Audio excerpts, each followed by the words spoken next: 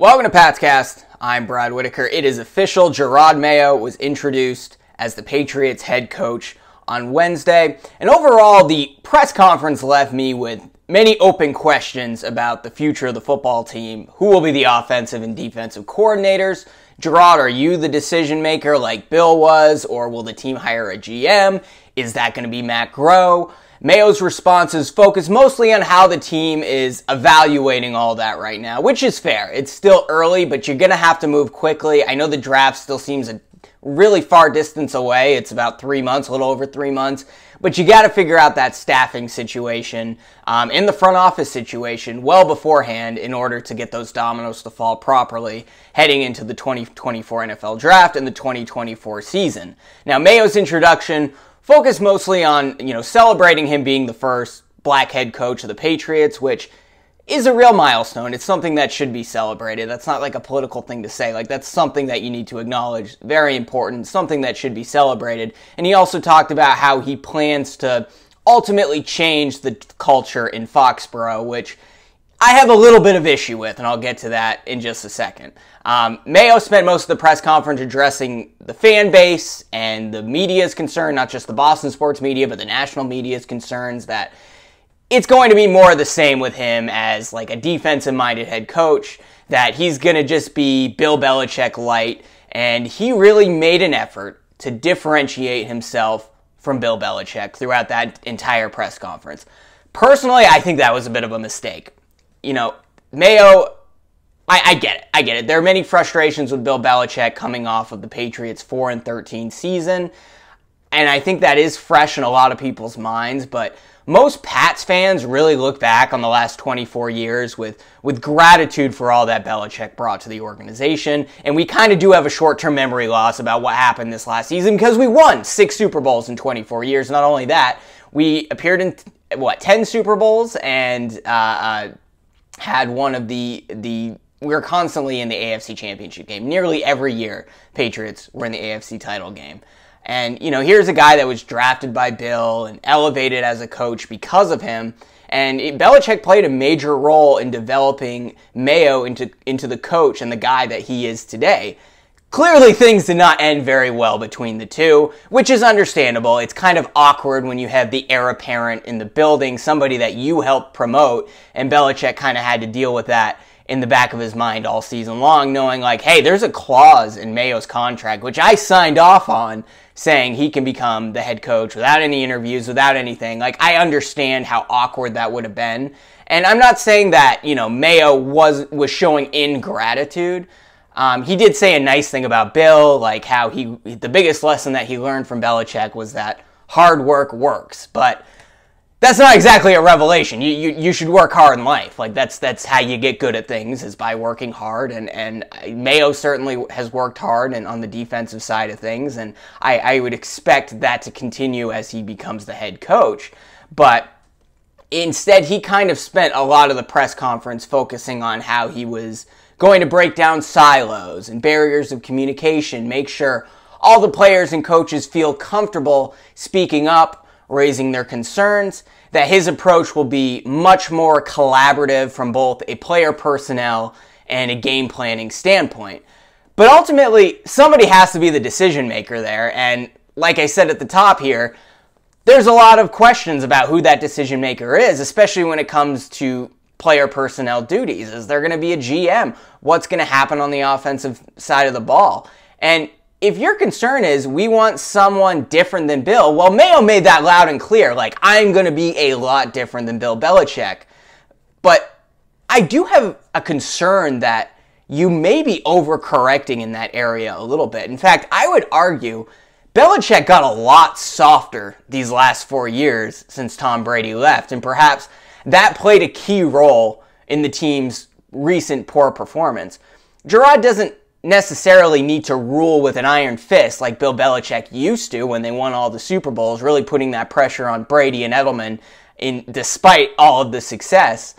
But he's still going to need to earn the respect of his players and coaches. I get it. It doesn't work today. Like, players are different. You do need to, I wouldn't say coddle them, but you gotta hear them out a little bit more. You can't just tell them what to do and expect them to do it. And Mayo made that clear. And I think he certainly has the respect of the current players and staff that are there, but there's going to be many new pieces brought in the coming months.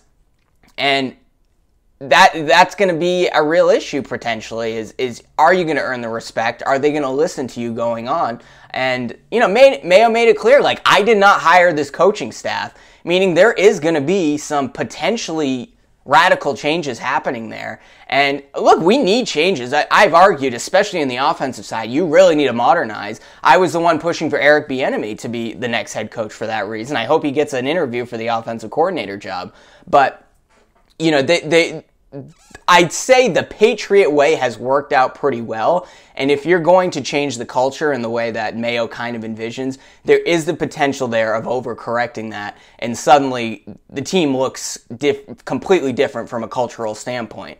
And what did bother me the most about the Boston sports media on Wednesday, who asked many, many questions throughout the press conference, and then there were more than a dozen one-on-one interviews with Mayo afterward, is nobody asked him the obvious question to me, which was, how do you plan to coach the offense? We know the defense is going to be just fine. Most of the players are coming back, and Mayo has done an incredible job coaching that side of the ball. And from all reports that have come out, Belichick, because the offense was struggling, really did focus a lot of his efforts on the offensive side of the ball the last 2 years. And Mayo, alongside Steve Belichick and DeMarcus Covington and company, really ran with the defense on their own, and the results speak for themselves. If you look at the past 4 to 5 years, the Patriots have been, in the totality of that time, the best defense in the league. And, they're going to be fine. They're going to be fine. The defense is going to come back, and they're going to play at an elite level. I don't think that that is the major concern.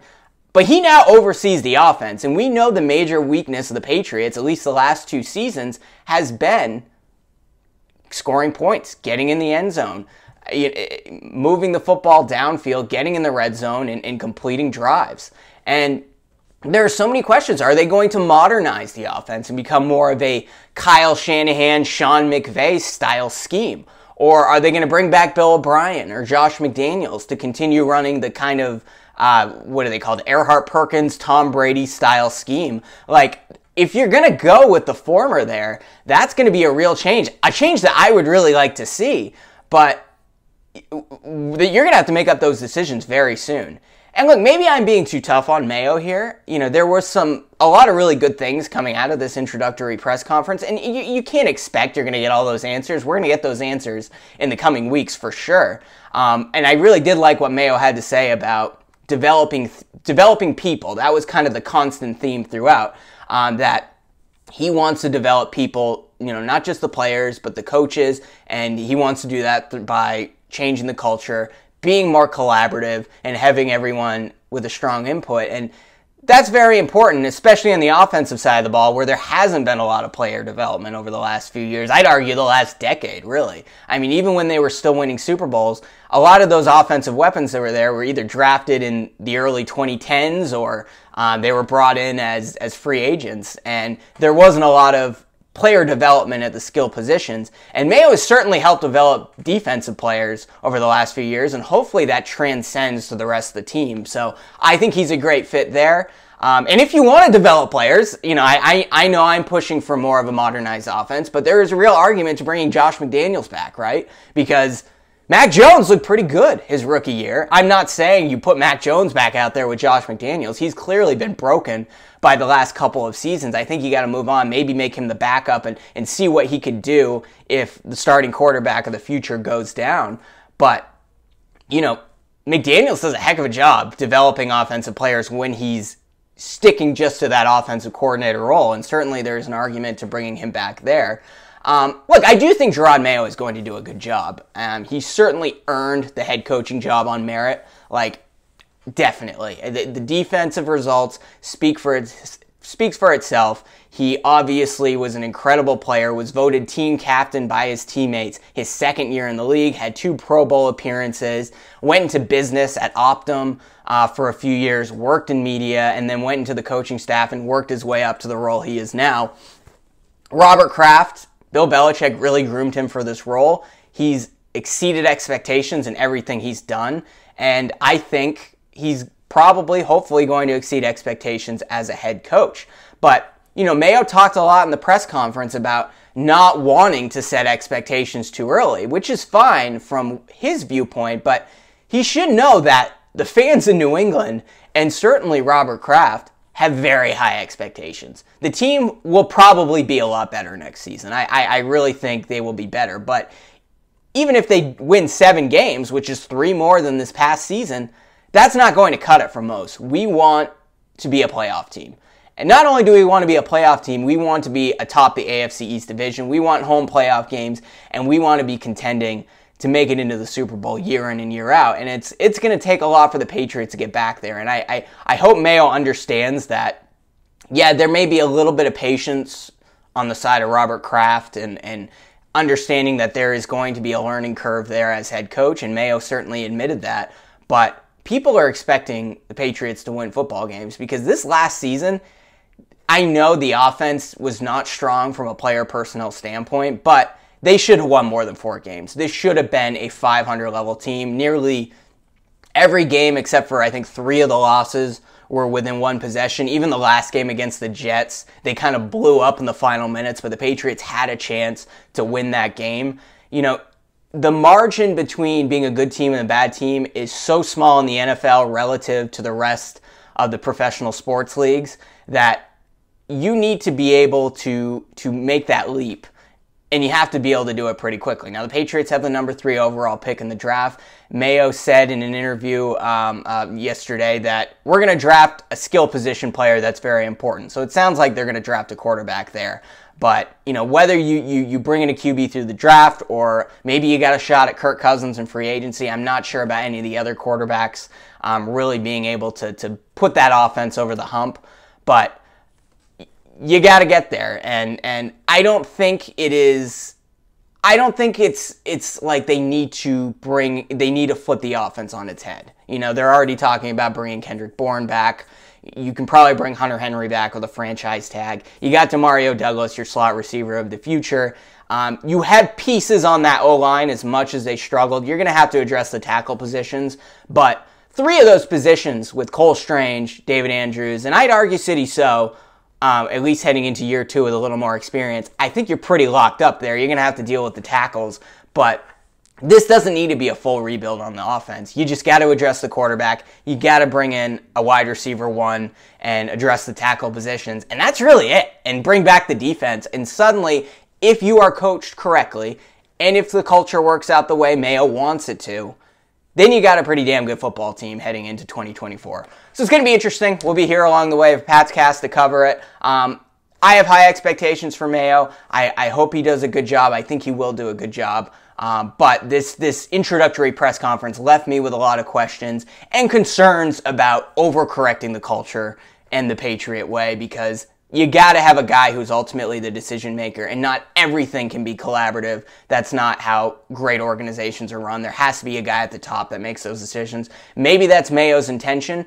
That question remains to be answered. We'll see what happens. Be sure to subscribe and like this video if you're watching on YouTube, and subscribe wherever you listen to your podcast. We'll be back to cover the changes to the coaching staff at the offensive and defensive coordinator roles, heading into the draft, what they should do there, and certainly covered free agency, which is just around the corner.